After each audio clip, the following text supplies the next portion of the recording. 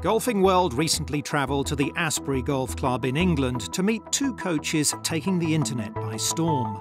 Piers and Andy Proudman met as juniors and set up Me and My Golf to help people improve their games through online tutorials. On YouTube alone, they've had just shy of 80 million video views.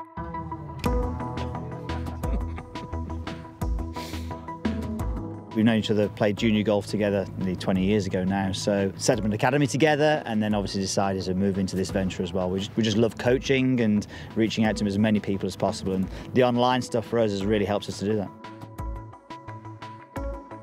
When we first set up Me and My Golf online, it was a little bit of a mistake, really. We were sending people away to go and look at other coaches online, and then we said, well, why are we sending them to view other ones? Why don't we do this ourselves? And so we started putting stuff out there, and we saw straight away that was engagement from people and golfers obviously just wanted to get better. They liked our stuff, and then it sort of grew into a little bit more, really. We were getting more and more response, and the more we got, the more we wanted to do, and it just grew from there, really. But we never expected it to be in a position where it is now, where we've got all these, thousands of followers now.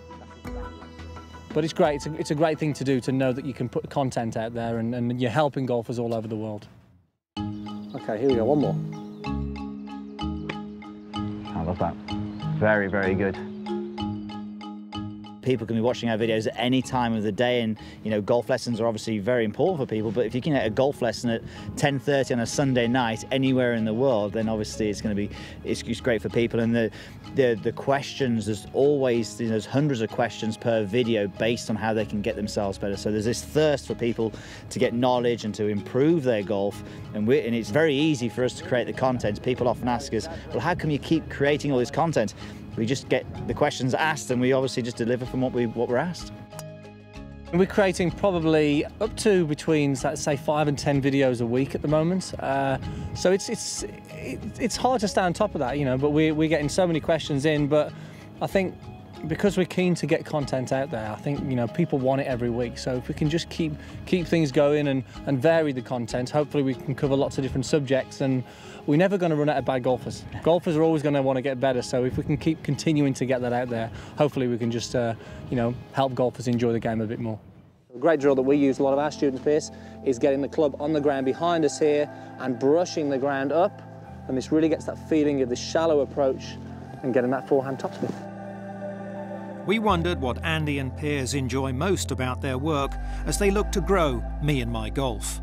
We love travelling. That's actually probably the biggest perk of our job, other than meeting the people that we're teaching. But having the advantage and the opportunity, to travel the world, to see all these fantastic golf courses, work with great golf coaches as well, and see our viewers, that's really important for us. So we want to do as much travelling as we can to see these fantastic golf courses and hopefully create even better content. So square on, more square than I would usually be, and really get the feeling here. I'm playing that draw, getting that shallow interaction with the ground. See if we can get that ball sort of low and checking up into that flag. Okay.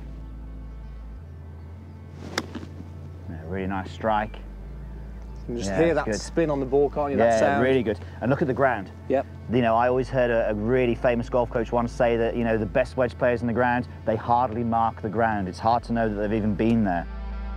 Well, we always say we don't have a method in terms of how we coach, because we treat everyone as individuals. We don't believe there's one way to swing the golf club. So the content that we put out there really is designed to help the golfers sort of learn themselves and just see what works for them. So, as we said, there's no one way to swing, but if golfers can take certain things from our content and it works for them, that's all we're trying to do.